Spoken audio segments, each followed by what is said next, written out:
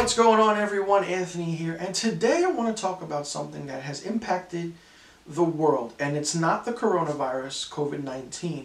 I'm talking about movie theaters and movie chains and what will happen to the movie theater going experience. So as we know, the global pandemic coronavirus has halted a lot of things, especially people going to movies. Now, during the March 13th to the 15th weekend at the box office, close to 60 to 70% drop was seen in the top 10 movies at the box office. This is the lowest it's been since the mid-90s, and it's been said that the 2020 box office would not meet $8 billion, and ticket sales will be lower than $1 billion since the first time since 1976. Now, if you ask me, that's a huge loss to the movie theater change, and to especially Hollywood. Now, movies like A Quiet Place Part 2, which was coming out March 20th, Mulan was set to come out March 27th, No Time to Die was supposed to come out April 10th, Fast and Furious 9 was supposed to come out at the end of May, and Black Widow has also been pushed back. Now, movies like this are hurting the box office because so much money has been spent on commercials and advertising and marketing that nobody's going to go to the movies because of such a shutdown. Now, the big movie theater chains did decide to close for a certain unspecified amount of time to fight the global pandemic coronavirus. No word is given yet on when the movie theaters will open, but Regal has closed its 500 plus locations in the United States, and AMC has closed their 600 plus locations in the United States. Also, Alamo Drafthouse and Cinemark have also closed their theaters. So it's going to be very interesting to see what the box office numbers will look like now. But not only that, NBC Universal has stated that movies that have been in release, like The Invisible Man, Emma, and The Hunt, will go on video on demand so people can enjoy and watch them. Now, here is where things take a turn for the good or the bad. Now, that does hinder things for the movie theater going experience, because once these movies are released on video on demand, nobody would want to go to the movie theater and enjoy that movie theater going experience. I, for one, love going to the movie theater, but there are certain times where I just want to sit at home and watch a movie and not actually be bothered by so many people seeing it on opening weekend. Yes, ticket sales are expensive. Some ticket sales range between $13 for a normal admission to up to $25 for IMAX and even $30 for 4DX. To me, that's just insane. You don't need 4DX. You don't need 3D. Just go to a movie, watch it regularly, because after this global pandemic, I'm pretty sure that ticket prices in movies will be going up drastically, which then people will turn to video on demand services or streaming services like Netflix, Hulu, Amazon Prime, and Apple TV Plus. Now, this is where things could work out.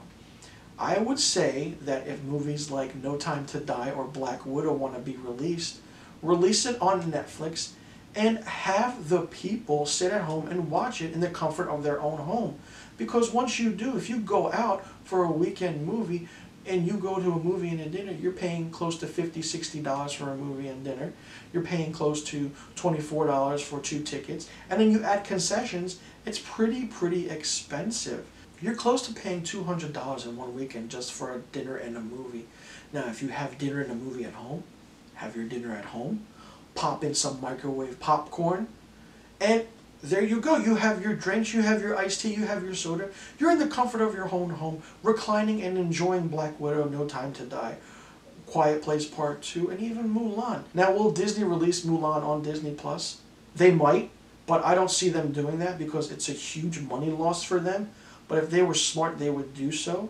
I see movie theaters sadly dying in the next 5 to 10 years because of such inflation with the ticket prices, and nobody is going to want to go out or enjoy that movie theater going experience anymore.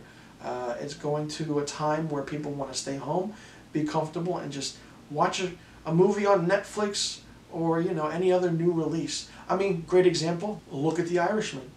The Irishman was a movie that nobody thought would do good, especially with its 3-hour runtime.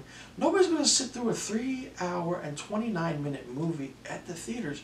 You're not going to do that because by that time you get bored, which is why Netflix did it, and they got amazing, amazing response. Plus, Netflix gave Martin Scorsese his own free will to do anything, and now if Netflix or any other streaming service can give directors and movie studios a chance to do things like that, then we're going to see a big increase in streaming services, and especially monthly subscriptions to those services.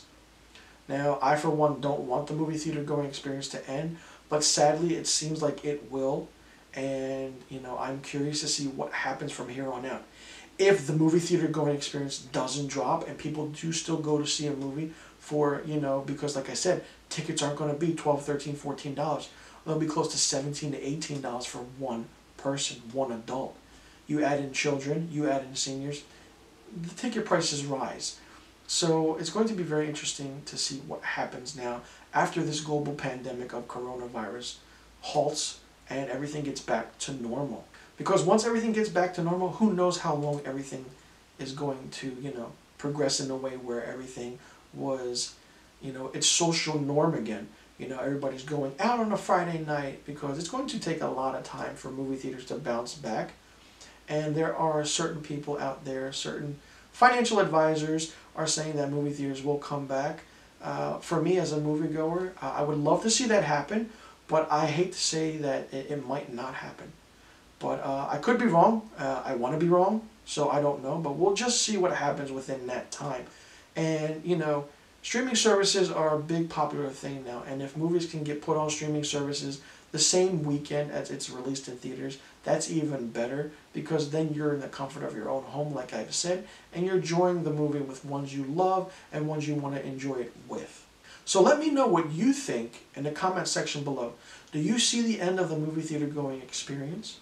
Do you see streaming services bouncing up huge in popularity because of the global pandemic coronavirus? And do you think ticket prices at the movies will go up?